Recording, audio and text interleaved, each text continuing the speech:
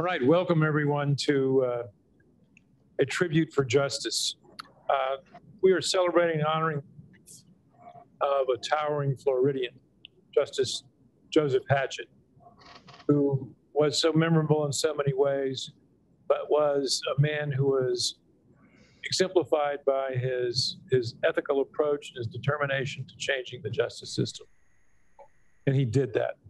So today, thank you to our sponsors, the U.F. Smathers Libraries, in particular, Dean Judy Russell and Jim Cusick, the Levin College of Law Center for Governmental Responsibility, and African American Studies. And all of these groups, and two in particular, came together under the Nelson Initiative for Ethics and Leadership. That is a program at the University of Florida which brings us together around topics like this, has offered classes before, and in the future will continue to bring people together on the topics of ethics and leadership. And we're fortunate today to have the inspiration for the Nelson Initiative with us. That is Bill Nelson, who himself is a historic and iconic figure in Florida politics, has served in the legislature, the cabinet, as U.S. Senator, and is now serving our nation as administrator of NASA. Bill, thank you so much for your inspiration, and thank you for joining us today. Bill. Hey, John, and thank you so much. You and Judy Russell have been the real spark plugs behind getting this initiative off the ground. We've had several programs, and then suddenly I was called back to public service. And fortunately, by means of technology, we're able to continue it going. And I might mention, we're going to have a program. I'm bringing about 8 astronauts to the University of Florida next April. And we're going to do a program on astronauts and leadership and the future of the space program. This initiative on ethics and leadership is meant to train and inspire the next generation of lawyers and leaders and Floridians. Most of us in the spirit of this initiative believe that a public office is a public trust. And if ever there's been someone whose life has personified that principle, it's Justice Joe Hatchett. He was born and raised in Clearwater. His father was a fruit picker. His mother was a maid. He attended segregated schools. When he was a student at Pinellas High School, a mentor told him that the future of the civil rights movement would be decided by lawyers. And the light bulb went off. And that was the moment that Judge Hatchett decided to study law. He took the bar exam, as so many of us did, in a Miami hotel back then. But he was only allowed to take the test there. He couldn't stay there because he was black. Cooperating attorney for the NAACP Legal Defense Fund, he was. Judge Hatchett defended 50 civil rights cases, and he used to do it every day. And he knew that he was going to lose most of them. But what he said was that winning the case was not the object. The object was to create a record. Well, he really created a record. And less than 2 decades after he took the bar, Governor Askew appointed Judge Hatchett to the Florida Supreme Court. He was the first African American to serve on the state's highest court. And it was groundbreaking. It was trailblazing. It was pioneering. Justice Hatchett inspired a generation of black students to study the law. 1979, Justice Hatchett became Judge Hatchett on the 5th U.S. Circuit Court of Appeals. He was the first African American to serve in a federal circuit that covered the South at the time. And he was a towering champion for civil rights and justice. And if he had to stand alone to stand on the right side of history, you know, Judge Hatchett would. Judge Hatchett lived by the ethical precepts, which have historically guided the conduct of, you think about it, truly great judges and lawyers of our past and present. You think about the man who appointed him to the Supreme Court of Justice, Governor Reuben Askew. You talk about ethical. He walked and talked ethics. And our state and society is better because of Judge Hatchett. So I want to thank you all for attending this event. Thank you for honoring a giant of the judiciary. Thank you very much, Bill. We are very fortunate because of our skill of our UF libraries that we will be able to hear from Judge Hatchett in his own voice.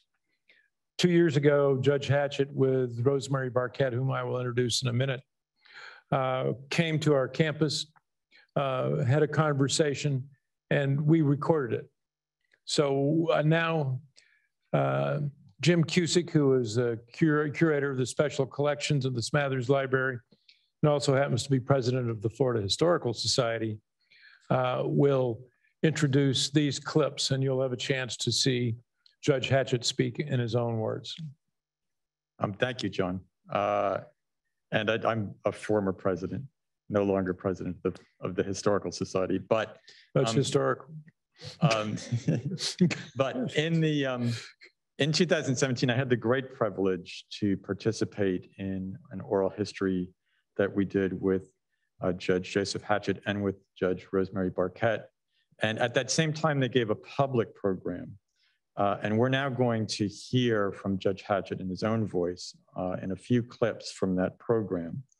And in our first clip, he talks about what Senator Nelson referred to about his early interest in the law, why he became interested in the law, and how he pursued his degree in the law. So I will start with that. Yes. Clearwater? Yes, I didn't come from Mexico. I came from Florida, Clearwater. Everyone here knows where that is, I'm sure. Of course, I was born in 1932, so everything was segregated. I finished the public schools in Pinellas County. I played in the high school band. Then I wanted to play in the Florida A&M Marching 100 band, so I chose Florida A&M University for undergraduate school. But while in high school, my civics teacher, we had a discussion about America and what was going to happen in America. And he convinced several of us that what was going to change in race relations in Florida and across the nation would be brought about by lawyers in courts. And about that time, I hadn't decided upon anything anyway. I decided I wanted to become a lawyer. The only problem is, of course, I had to go to college, so I went to Florida A&M. And this was also the time of the draft. So I was in college on deferments and a member of ROTC. So upon graduation in 1954, I received a degree in political science and also a commission in the United States Army as a second lieutenant. Spent 18 months in West Germany while it was a divided country. And there applied to Howard Law School and was accepted. This was before the LSAT. Most people got into law school in those days. I guess that's why I got in. But in any event, I wanted to go to Howard, not just because it was the nearest law school I could get into, but because it was the preeminent civil rights law school in the country. After all, it was the place where Justice Thurgood Marshall had studied, and he was then, at that time, general counsel of the NAACP. and I'd heard that he walked the campus and was in the hallways of that law school. So I went there, and in 1959 got a degree from Howard. Then came to Daytona Beach to work with a lawyer there named Horace Hill, who was a prominent civil rights lawyer there. You may recall that that's the lawyer that brought the Hawkins case that went to the Supreme Court of the United States and to the Florida Supreme Court 3 times. So I joined him in that practice, then finally moved out into my own practice. While I was doing primarily sit-ins and protests and representing sit-ins, the Justice Department came up with a program called Patterns and Practice Cases. That is, if you were to file a case against a discriminator who had a chain, you could ask the Justice Department to intervene. Well, I filed several of those lawsuits, and finally I did ask the Justice Department to intervene in one of those cases. And that brought me in touch with Justice Department lawyers. We worked together for 2 or 3 years.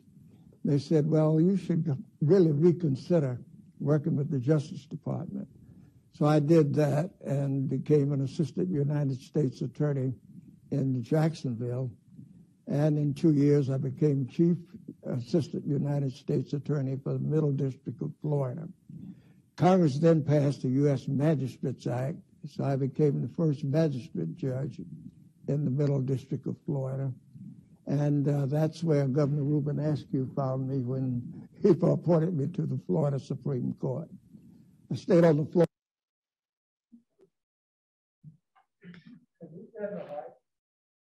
Oh, that's...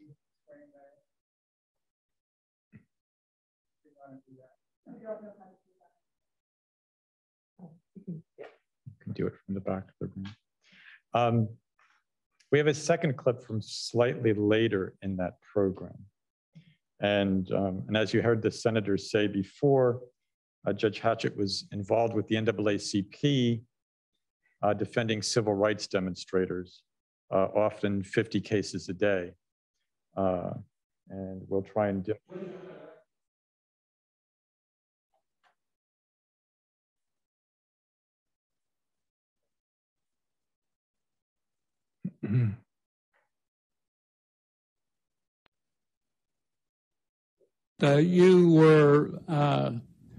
You wanted to go to law school to make a difference. Right.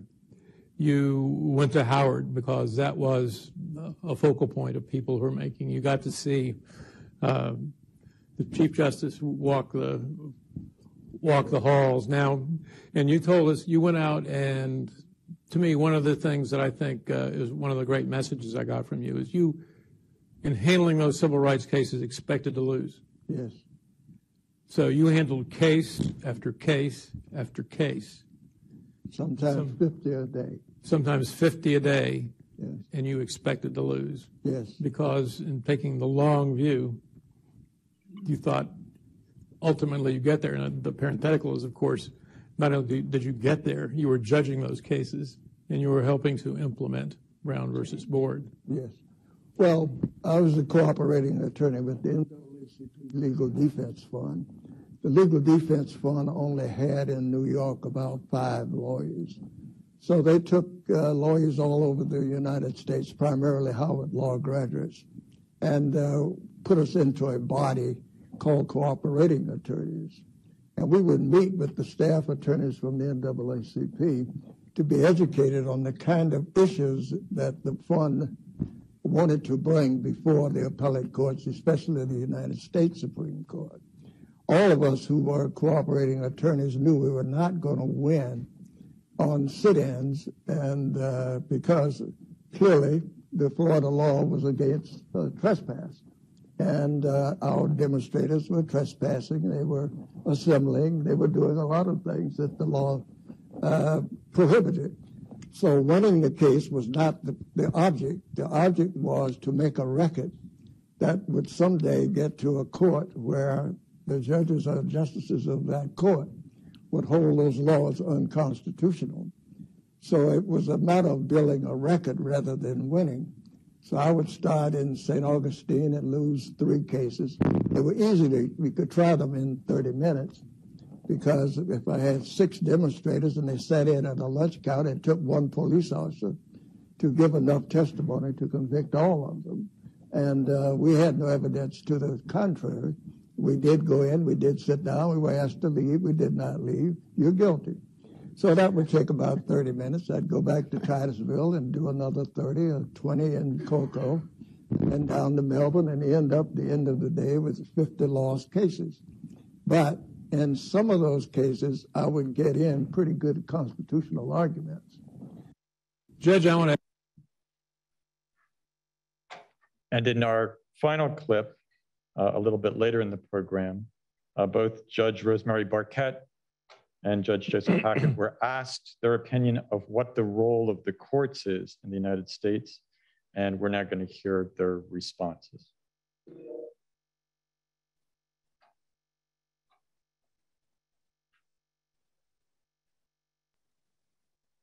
What do you think it means to be a judge? What is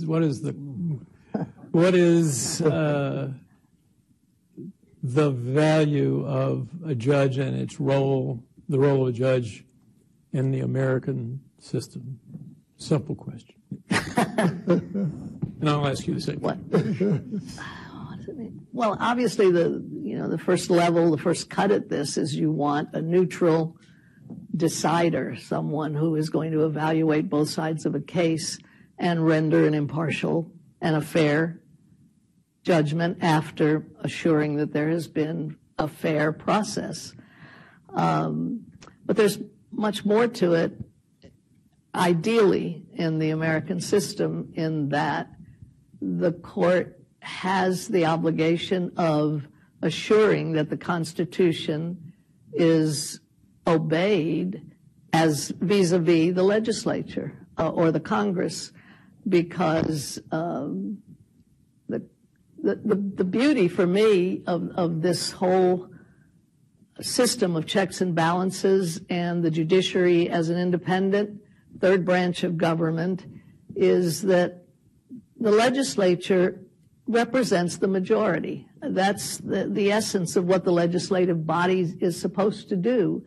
And so when they represent the majority, there are times when the majority wants to do things to oppress a minority of its citizens. And so the court sits as the protector of minority rights. I mean, that's what it's supposed to do by assuring that the constitutional rights of individuals and minorities specifically are protected against the inroads of a majoritarian government which may want to suppress those rights. So in our system, we have that obligation, and I think that, to me, is the greatest fulfillment of public service as a judge, when you can attempt to make sure that minority rights are protected in accordance with what the founders of this democracy intended. Judge? I agree with Judge Barkett 100%. A short way of saying it, I think, is that judges are called upon to interpret the Constitution and interpret the laws of the country or the state. And in doing that, you accomplish all of the things she's talked about.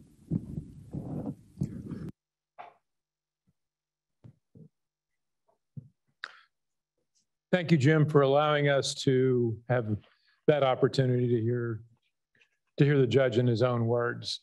Now let me introduce the commentators that are going to tell us a little more about their perspective on the judge's life, his cases, and his background. First, Judge Rosemary Barkett, whom you've already met, who is herself a historic figure, the first female Chief Justice of the Florida Supreme Court, also a member of the 11th Federal Circuit Court of Appeals, and currently a judge at the U.S. Claims Tribunal in The Hague. Also, she happens to be a UF graduate. We're very proud of that. Also on our panel is Professor Danaya Wright. She is the Sessums Professor of Law at UF, a nationally renowned scholar in legal history, constitutional law, and has recently written a lot on the ERA. that has been acclaimed nationwide. Professor Kenneth Nunn is the Dr. Hilliard-Nunn Racial Justice Professor, a nationally recognized scholar in civil rights, race relations, and he is the co-founder of the Center for the Study of Race and Race Relations. Dean Judy Russell of the UF Libraries is an organizing force for all of these programs, and someone who I've just enjoyed working with, and I appreciate Judy so much. She will summarize this program at the end. And so we will begin now by asking Judge Barkett, will you please tell us a little bit about your experience with Judge Hatchett? Excuse me. Oh, I think I've unmuted myself, have I? I hope I have. Anyway, I was struck. I've spoken about Judge Hatchett on earlier occasions, and I was struck when Senator Nelson called him a giant, which he was. But in juxtaposition to the way I saw him, it just makes you realize that a lot of times when you think of a giant, you think of somebody flamboyant, somebody larger than life, somebody just barging into places and things. And Joe wasn't like that, which was amazing to me, because having suffered through all the things he suffered, and when you say things like he tried maybe 50 cases in a day or a couple of days and expected to lose all of them, it's too facile just to dismiss that experience with just one sentence, because many of us on this in this room, virtual room, have been lawyers, and we know how abusive sometimes being a lawyer in a courtroom can be. And so he had to suffer that over and over and over again. And yet the one defining characteristic that I've always seen in Joe is his amazing calmness in the face of injustice. And it's something I've tried really hard to emulate. I'm not very good at it. It certainly wasn't as good as Joe was. His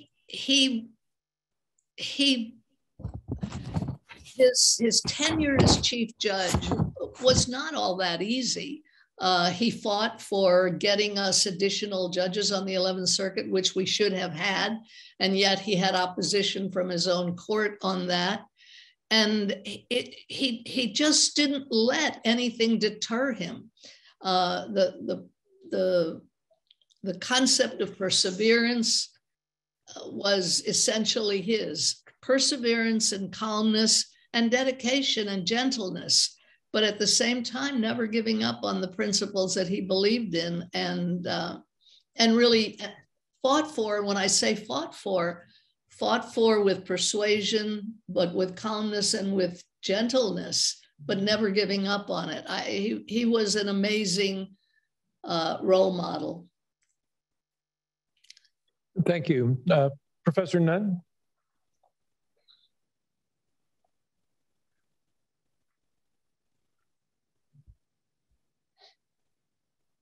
Get connected here. Good afternoon, everyone. Thank you, John. Appreciate the opportunity here to say a few words about what everyone says, and I would agree is a giant of a man, Judge Joseph Hatchett. I had the good pleasure of meeting him on a number of occasions.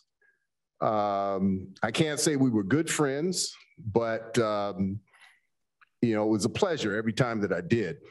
And I think the most significant of those occasions was one time I was at the ABA conference, and they had a little bus that would take you from one location to the next. And I got on the bus, and I think I was a young law professor here at the University of Florida. I hadn't been here that long. And Judge Hatchett was on the bus, and he was seated, and he beckoned to me, "Come on over." So I went, beckoned me to sit down, so I did. And immediately I knew who he was. And I was surprised to find out that he knew who I was too. So he says, "Oh, you're that young guy at the University of Florida now." I said, "Yeah, how you like it?" He started asking me questions about that, about, you know, my life and kind of why did I come down to University of Florida. And so it was quite pleasant that here's a guy who at that time, I don't think he was Chief Justice, but he was already on the 11th Circuit, you know, a appellate federal judge, paying attention to some guy who's probably wet behind the ears and just fresh, more or less, out of law school, hadn't done anything of note. But it was just, you know, his way, that he was you know, he's an open person. He was very nice, very unassuming in the way that he would talk to people. You know, like Judge Barkett said, you know, he wasn't the kind of person who, you know, was like, you know, real effervescent person. You know, he was just, you know, just a very calm and more or less quiet person. But as you can see from these interviews, he's a man of superior intelligence, thoughtful jurist who cared very much about the rule of law and the role of courts in society. And I want to talk a little bit about that. Because what he said was the role of a court is to interpret the Constitution and the laws, and to do so in a way that makes you the protector of the rights of the minority or of disadvantaged people in society, people who otherwise don't have that. But what I would say is beyond that, I mean, so basically that kind of lines up, you know, kind of the way that one of the current Supreme Court justices, I think it's the Chief Justice, said that lawyers are supposed to, not lawyers, judges are supposed to call balls and strikes. Hear me? I'm on a Zoom. I'm on a call. Yes, some other commentary here, but hopefully I'm still okay. But I think he went beyond that. What Judge Hatchett was to me is the preeminent example of what I would call a culturally responsive judge. He was also a culturally responsive lawyer before he became a judge, but he's what I would call a culturally responsive judge. What do I mean by that? So Judge Hatchett was not an originalist, but he was someone who held to Thurgood Marshall's belief that the Constitution was a living document, and that document needed to change in order for our society to change. He, as you heard, had a background and a commitment in civil rights enforcement and civil rights litigation. And that commitment was something that he brought with him to the bench. He believed that the role of the court, as we said, was to enhance the rights of those who were disempowered, and certainly to enforce sort of a new regime of civil rights and make the Constitution what the Constitution should have been in the outset, was part and parcel of what he was trying to do with his jurisprudence at that point in time. Now, in that way, he was an heir of Thurgood Marshall, in the same way that Judge A. Leon Higginbotham from the Second Circuit was a heir of Thurgood Marshall. In the same way that Judge Damon Keith was an heir of Thurgood Marshall. Judge Harry Edwards from the DC Circuit was heir of Thurgood Marshall. And Judge Nathaniel Jones, I think it's the Fourth Circuit, wherever it is, Ohio, I'm not sure, but he also kind of fit that group. So these are all giants. These are all giants. What made them giants?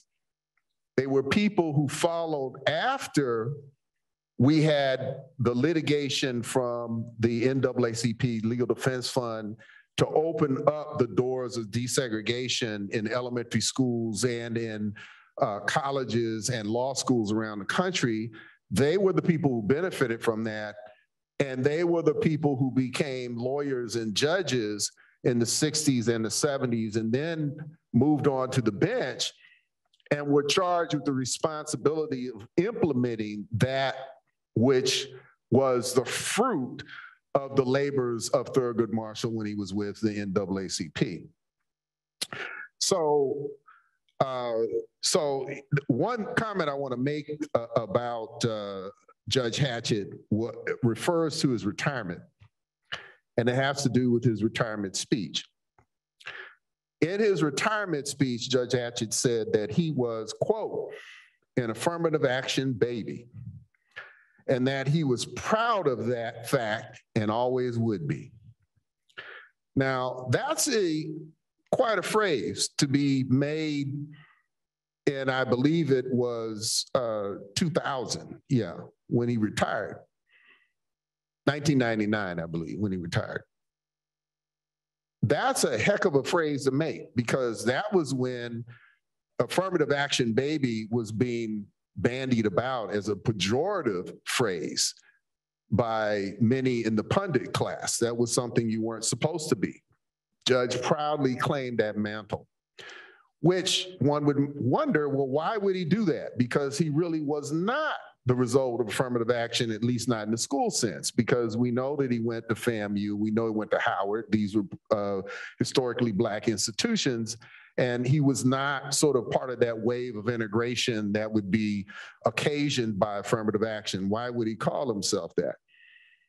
Well, what he's talking about is his appointment to the Florida Supreme Court by Governor Askew. He's talking about the fact that Jimmy Carter put him on the Fifth Circuit later after the split, the 11th Circuit. So what he's saying is that I came from a particular community, and I saw it as important for me to take advantage of an opportunity when it was offered, and to use that opportunity to lay tracks and build bridges so that people behind me can come through. He wasn't thinking, oh, well, I need to be concerned about my own individual progress, my own individual merit, my own, right to claim this position that I now have. He saw it as a collective. He said, look, this is the culture I come from. This is my community. I need to make sure that now that I have this opportunity, I can do something with that. In the same way that the whole theory behind affirmative action is that if you gave someone a chance from marginalized communities, that they could come in and do as this graphic in front of me that you can't see that has words from Chesterfield Smith, the great ABA president and lawyer, graduate at the University of Florida, who said, you have to go out and do good. He wanted to do good for his community and for the nation. So basically what he did was make sure that that opportunity was available for other people. This is work that he continued when he left the bench, when he went to Ackerman Senefit. He continued his efforts representing civil rights plaintiffs. There was litigation that took place around Florida, but Ward Connolly, when he came to the state of Florida, wanting to have a ballot initiative to reduce opportunities in education, opportunities in government contracting for people of color and women.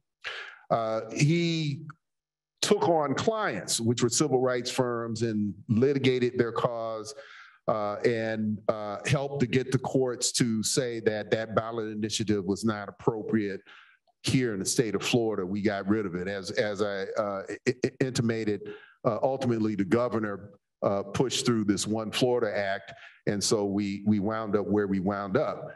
But a lot of kind of political push in a particular direction that was going on back in, sort of the late 1990s, early 2000, and he was prepared to stand up and fight against that at that that point. Also, while he was on the bench, while he was in the 11th Circuit, there were many times that all of these weighty issues in the South that ultimately worked their way up to the Supreme Court, but began here in the South, in district courts here in the South, and then went to the 11th Circuit. Issues in relationship to affirmative action, for example, and its its legitimacy, voting rights, redistricting. And in relationship to redistricting, in fact, you may not know that the judge was a special master in a Georgia redistricting case where he brought some of his expertise and helped the Georgia courts redistrict, in a proper constitutional fashion, and his expertise was wanted because of that. School desegregation, employment discrimination, and in fact, the death penalty. Many of you who were law students who read about the death penalty in our law books, you know about the McCleskey case, McCleskey v. Kemp. He was one of the judges who heard that case on the 11th Circuit before it went to the Supreme Court in dissent. He thought it was significant that this case showed that African Americans were more likely to receive the death penalty. There's a clip that you didn't get of him talking about the death penalty in this session he had sitting here in this room at the University of Florida College of Law. But he says, he wasn't that concerned about the death penalty. He was an old prosecutor. He was happy to see people get the sentences that they deserve. But he did not want to see the death penalty imposed in a racially improper way. And so he was a dissenter in that case. And that was kind of fit with his whole way of doing the protection of individual rights